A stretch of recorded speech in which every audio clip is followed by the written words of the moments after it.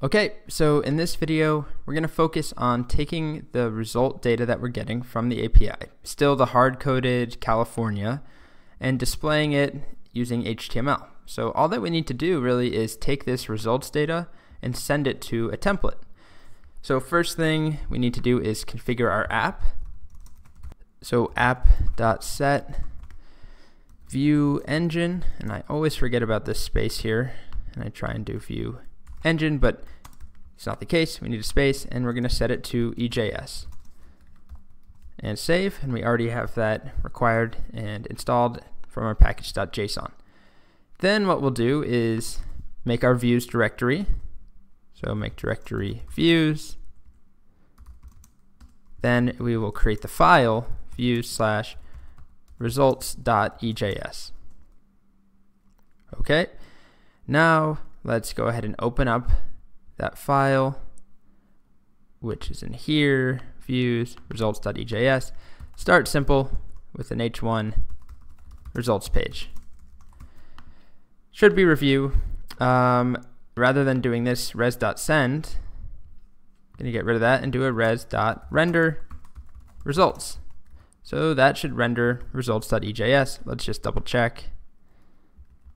Start up the server. No problems. There we go. We get results page.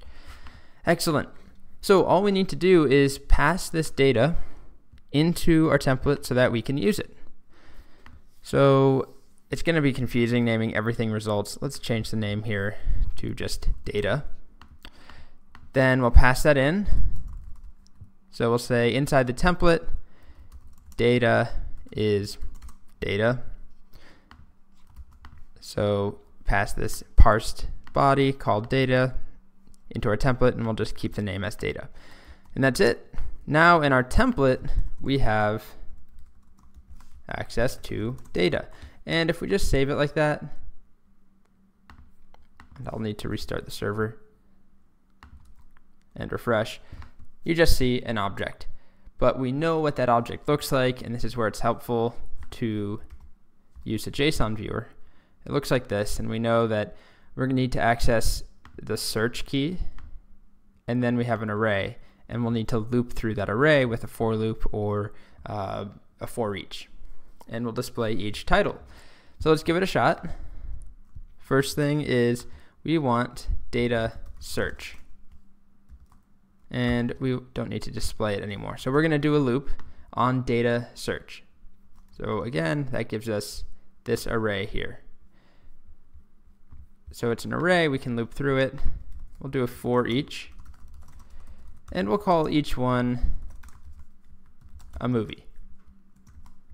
And then add our closing braces here that I always forget about. And we'll start simple by displaying movie title.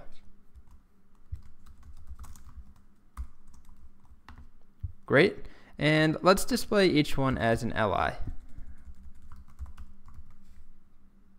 Just like that. And let's see what happens. So we're accessing search inside of data, and then we're running for each on that, for each movie, make an li with the title. And there we go. That is a list of movies that we're getting from that API. So we could go here and change California to now be Iowa. Restart it. And 10 different movies / TV shows that CSI Iowa that have Iowa in the title. Vanilla Ice live at the Iowa State Fair. Cool.